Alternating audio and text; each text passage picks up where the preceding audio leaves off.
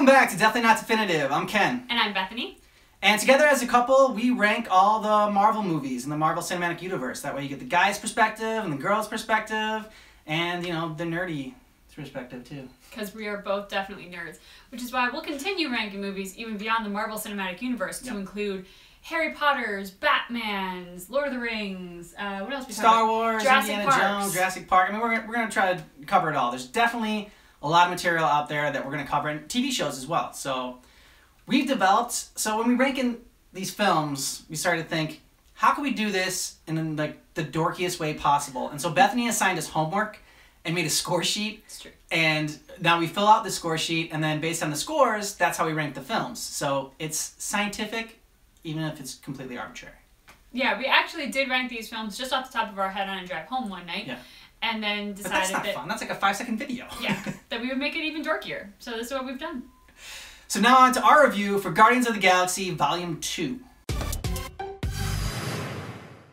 So our first category is lead male and lead female likability. So our lead male in this one is, of course, Star-Lord, also known as Peter Quill. And our lead female is Gamora. Also known as Gamora.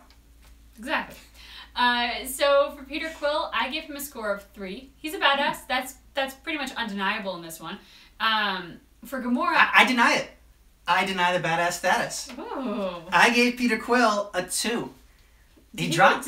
He dropped. Yeah, he was in my group of friends before, but he's dropped in this one. He's in with more personal issues, and he's kind of doesn't get that fun vibe that he's had in the first one. He's a little bit more serious in this one, which isn't a bad thing, but I just didn't like him as much. So that's why I grabbed a beer with him, you know, just to cheer him up. I mean, he's a Celestial, and he did take down a god-like person, so I still argue that he deserves badass status.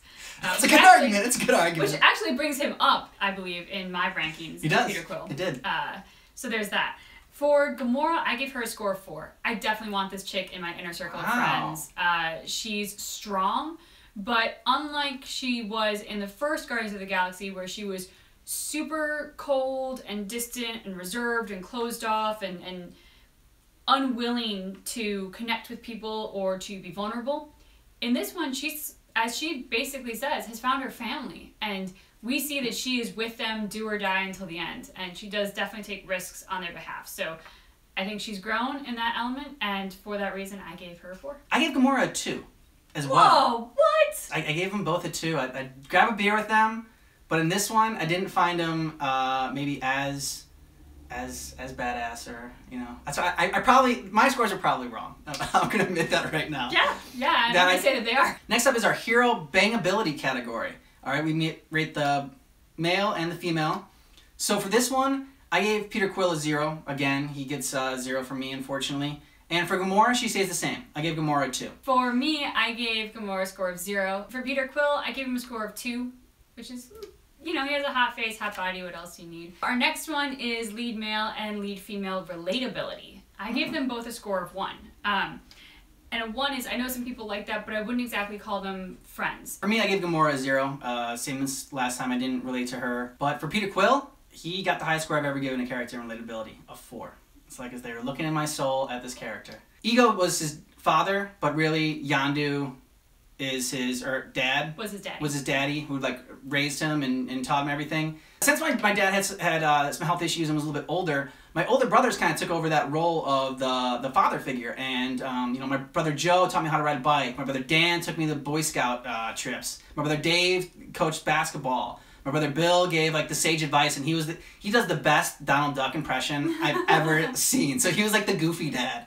And then I have 6 brothers, so my other brothers were a little bit closer in age, so they were kind of had more of the brother dynamic. But there's a lot of family involved in this, and the talk of family, and choosing your family, and, you know, your family having your back for you, and your family maybe not being orthodox, the typical type of family.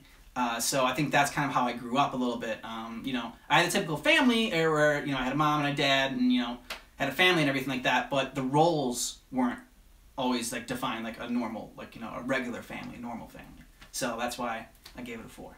Let's move on to our villain category. And our first question is, what is our villain's end goal? How many people does it affect? So, of course, Ego is our villain. Yeah, he wants to make all the worlds him, and he wants to turn every world into him. Which affects now you know where Peter Quill gets his arrogance a little bit, all right? Can you blame the guy?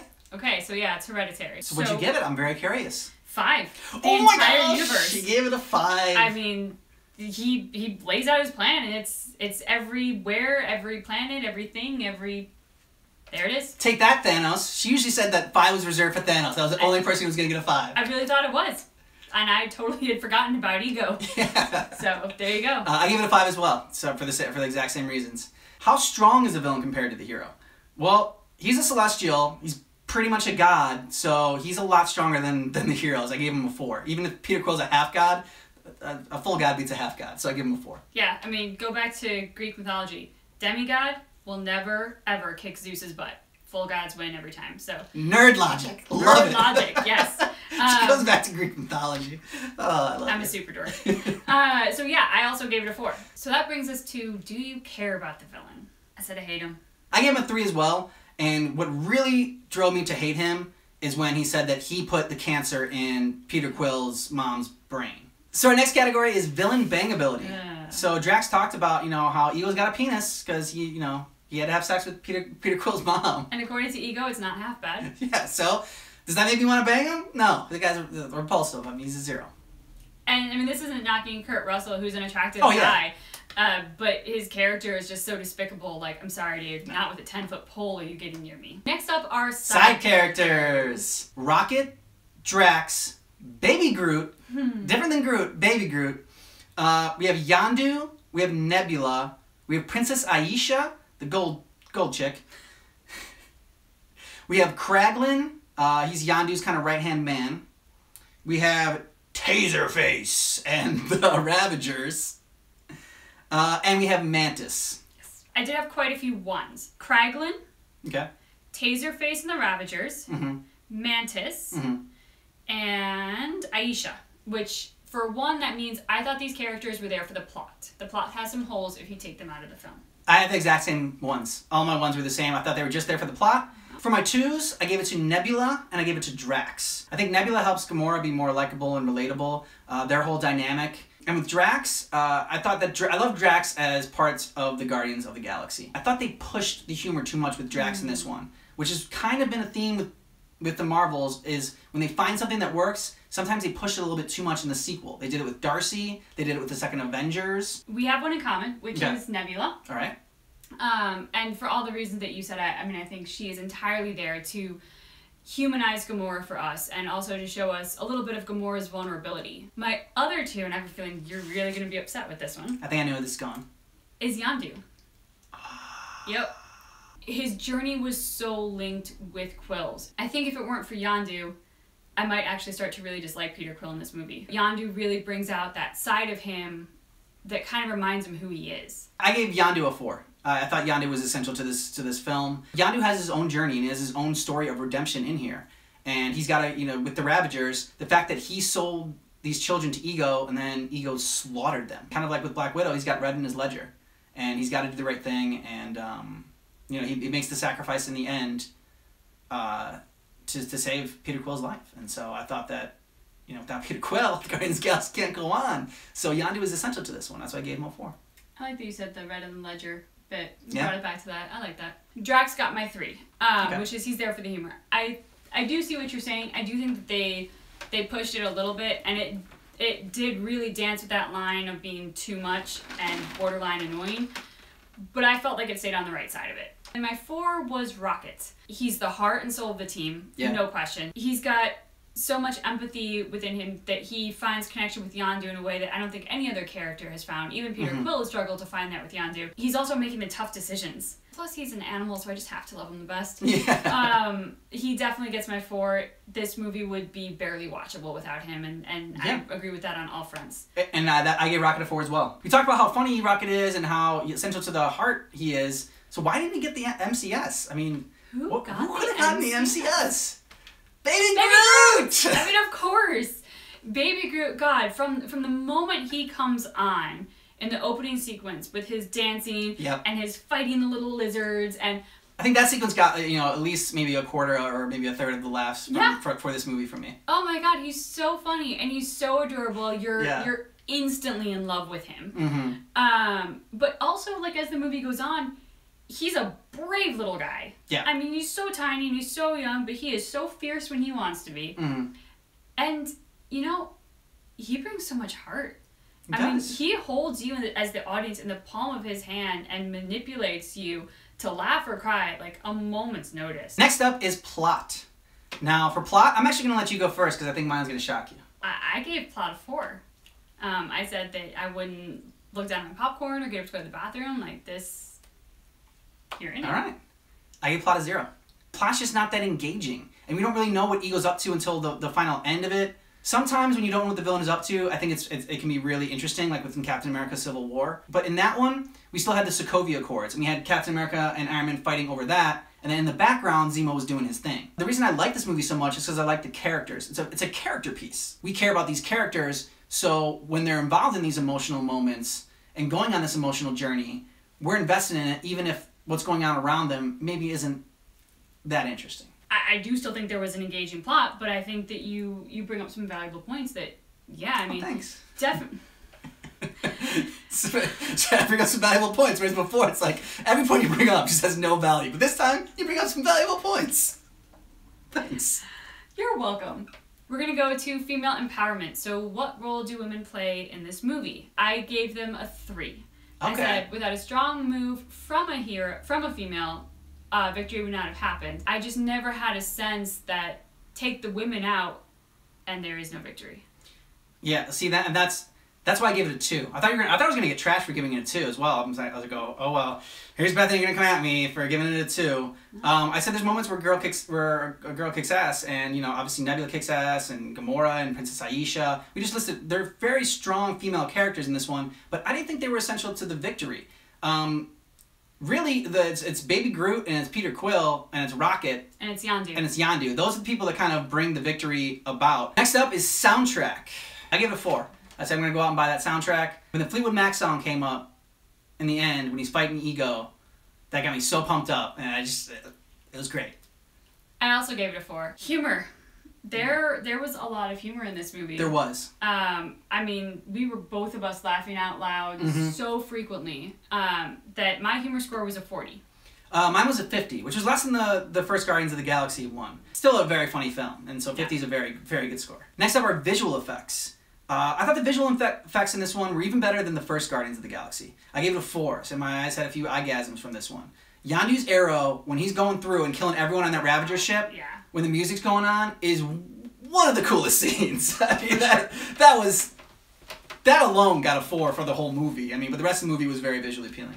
Yeah, I also gave it a 4. I think, obviously, this is a film that relies very heavily on CGI and green screen and special effects, and never for a moment did I think to myself, oh, CGI. I never even thought about it, apart from thinking about how amazing everything looked. So next up, since we've just discussed visual effects, we are going to talk about action sequences, because these two are often very closely related when it comes to, if the action's not good, we probably aren't necessarily buying the visual, and vice versa. Now, with everything Bethany just said, I'm going to go ahead and give this a 2. A 2 is there are 1 or 2 fun sequences in there. My total score for action scenes was a 10. I gave action a score of 4, which means 4 times 5 is 20. Guardians of the Galaxy has more of a Star Wars-esque flair about it. I think the only reason that I could give it the same score that I gave Captain America Winter Soldier was because they were so different. Okay, they were like a totally different genre of action sequences where I could go like, in this world, this genre of action, I think it's at its peak. Moving on to dialogue. So the dialogue in this film I thought was really good. I gave it a 3. I said it was sharp, it was clever, it was witty. I gave it a 4. While again, it's not a movie that you're probably going to quote outside of the context of this film, I do think within the world of this film, it's a highly quotable movie, and I think they did a good job writing for the individual characters in it. So next up then is love story, which, you know, if you've seen this film, you're probably thinking, oh, Gamora and Peter Quill, I mean, it was okay. Yeah. And you'd be right if that was our love story. It would be kind of meh. It's not our love story, people. That's right, it's not. Because it is undeniable that the overriding love story in this film is Peter Quill and his daddy, which is Yondu. There was just, that's Peter Quill's whole journey. That journey helps him grow up, and the journey that Yondu has of kind of coming to terms with the fact that he has always loved and protected and raised Peter. I give it a 4. I said if they ever break up, I'm gonna be sad, and you know, at the end of this, I'm definitely getting misty-eyed and tearing up. Well, I give it a 4 because it says if they ever break up, there's gonna be some ugly crying and a nasty letter to Marvel, and at the end of this, I was crying and reaching for the Kleenex box. So yes, they definitely earned a 4 and then some. Which brings us to Heart. I didn't think it was gonna get a 4, but then in the end it just delivered and it got a 4. To me, the Guardians of the Galaxy franchise has the most heart of any of the franchises, and to be able to do that while also being arguably the funniest of the franchises, I think is pretty impressive.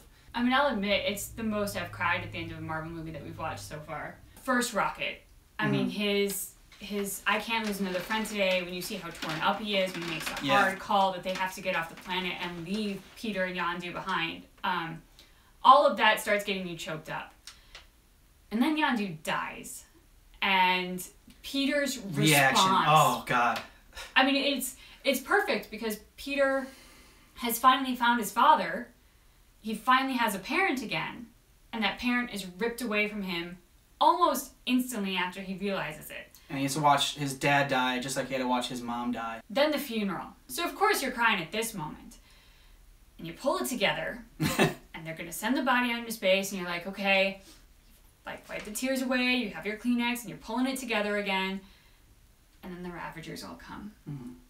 And Yondu gets a Ravager funeral. My final score was 124 plus 1 for a fist bump moment. And so that brings it to 125 for me. My score was 124, and then I gave it a +1 for a fist bump, and it was when Peter Quill is talking to Ego, and he goes, you know, you shouldn't have killed my mom and, you know, destroyed my Walkman.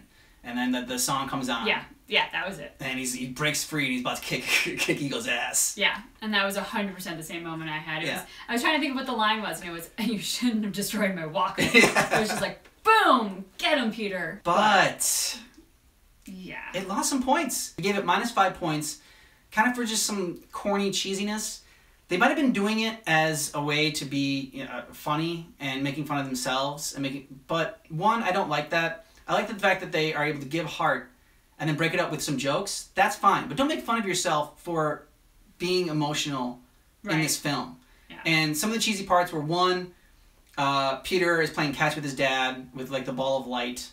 That was really corny. And then Yondu telling Rocket, "'Cause you're me." I don't know. I thought that was a little hokey. That line didn't bother me as much as the ball catching with like the slow motion, sappy music. That brings the Guardians of the Galaxy Volume 2 score for us at 120. Because we actually had the exact same score. The exact same score. First time ever. So if you like what you saw, go ahead and give us a thumbs up on the video, and consider subscribing to our channel so you can check out all our reviews. We want to discuss this with you. So that's why we put our scoring sheet down in the description below this video, and you can download it or you can fill it out online. That's probably the better way to do it. And submit your scores and post it down in the comments below. Smart highbrow people hash out politics and literature, and we hash out Marvel films. So by all means, if you like doing that too, definitely let us know what your score would be, or pop a question to us, like, you know, for sure. Why did you choose to give Gamora this? I really feel X, Y, and Z about her character that maybe we can. Of course, she goes to the Gamora thing, trying to trash me, trying to turn everyone against me down in the comments. That's all right. That's fine. I'm just saying, I can handle it. I can handle it. Rewatch these films with us, and go in the comments below and post your score or your review for Guardians of the Galaxy Volume 2. Our score was 120. But that is definitely not definitive.